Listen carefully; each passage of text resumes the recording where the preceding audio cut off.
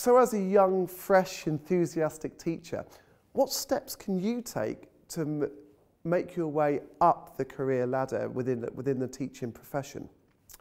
First one is career development. Have you identified the small opportunities within your organisation in which you can demonstrate the skills which you are required at a much more senior level? How have you measured the impact? How can you demonstrate to others that you are someone who can be trusted with the development of much larger projects within the school?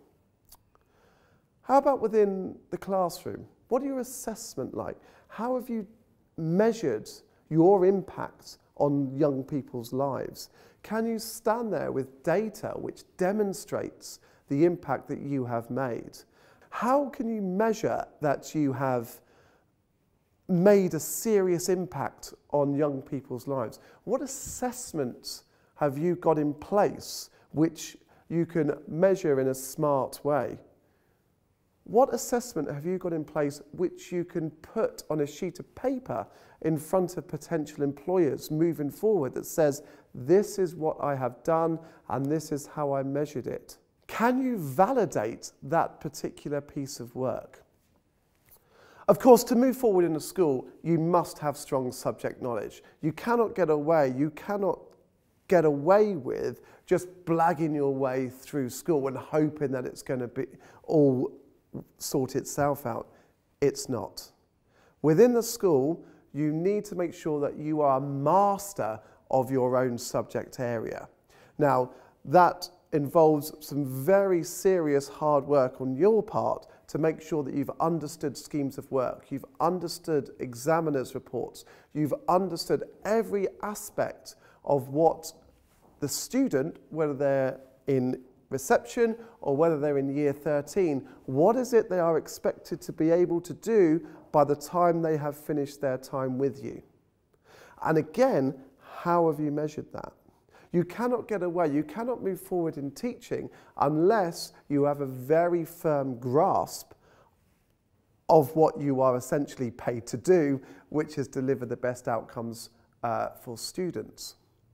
But how else can I develop? Now, I personally, I'm a big social media fan, and I use various different sites in order to further my development. I'm a big Twitter fan, and there's a number of different Twitter handles which will really, really help your development moving forward. I know that I'm personally looking at senior management roles. So I'm constantly on a Sunday night looking at hashtag SLT chat as a basis for really developing some ideas and ones which I can take back into my practice. Now, of course, each of you have got different ambitions and you're at different stages of your career. So my advice to you would be, have a look at Twitter, have a look at Instagram, go onto LinkedIn, find like-minded individuals as to where you are and where you see yourself going, and use that to develop your career. And it all comes down to research. And again, in terms of every aspect of your career, whether or not you are applying for different roles or whether or not you're looking to move within your organisation, have you researched what it is you are looking for?